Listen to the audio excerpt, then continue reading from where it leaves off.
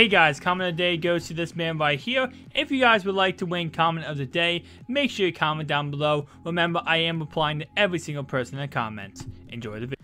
Hey guys, MUT back here for another video. Guys, we have two new things in the game today.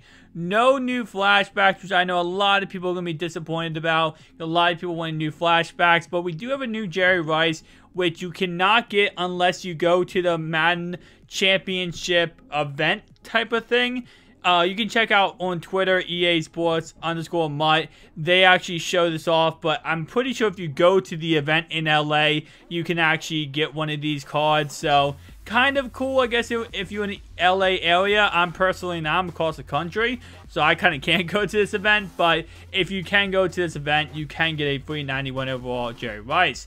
But the other card we have today is going to be Mr. Janoris Jenkins, and he's going to be a master card if you go ahead and complete, Season 2 of Season. So, pretty much our first card was Amari Cooper, I believe, and this will be our second one. So, if you go ahead and collect the tokens, Season tokens, you can do his set and complete him.